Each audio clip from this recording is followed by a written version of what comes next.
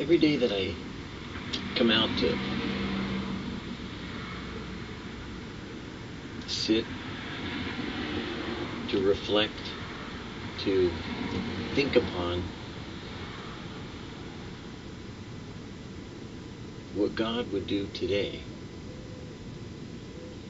I'm always met with a calmness, especially in the early morning, and a stillness, as though God were sitting still and waiting to see what I would say.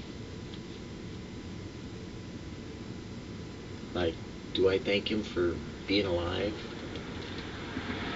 Am I glad to see Him sitting here with me, enjoying my company?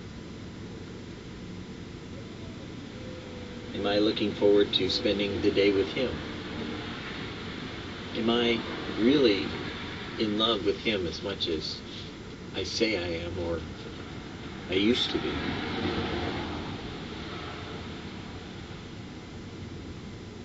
In those moments, I just sit still and peacefully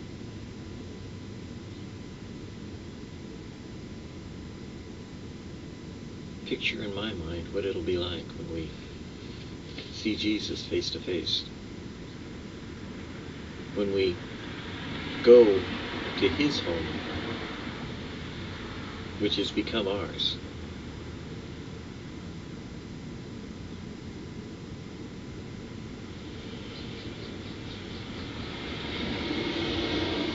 Sometimes it's a good thing not to rush and be in a hurry,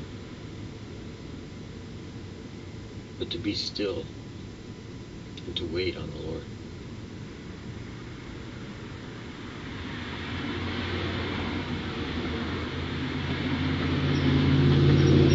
You know why?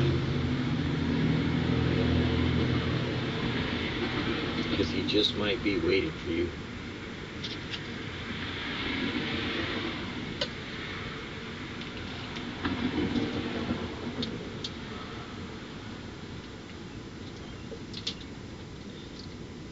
God calling, as God is speaking to us.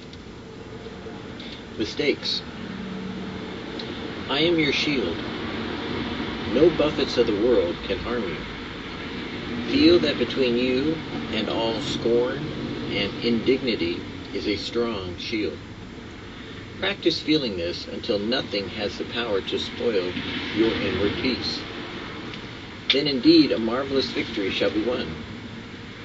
You wonder sometimes why you were permitted to make mistakes in your choice when you sought to truly do my will in that matter? To that I say it was no mistake. All your lessons cannot be learned without difficulty, and this was indeed to teach you a lesson. You will learn from it. Not to him who walks on, and with no obstacles in his way, but to him that overcometh is the promise given. So to attain peace quickly in your surroundings, as well as in your heart, learn your lessons quickly. And the overcoming is never the overcoming of the one who troubled you, but the overcoming of the weakness and wrong in your own nature, aroused by such a one that has provoked you. No lower standard than my standard shall be yours. Be ye therefore perfect, even as your Father which is in heaven is perfect.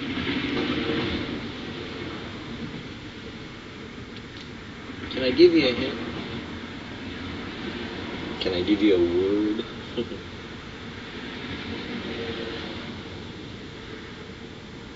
Slow down.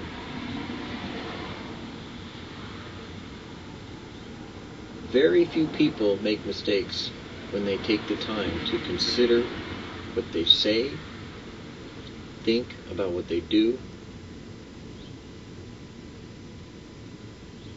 and ponder who they are in Jesus. Because if you slow down, if you don't let anyone force you into a pace that is not beneficial to you,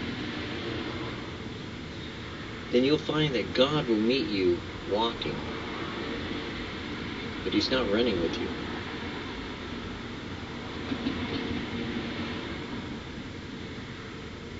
Sometimes we run far ahead of how patient God is to save, to help, to teach, to instruct those whom cannot run as fast as we can, or cannot walk as quick as we think we should go. But sometimes we need to look back and realize there's a whole lot of people we need to help instead of run over. Slow down.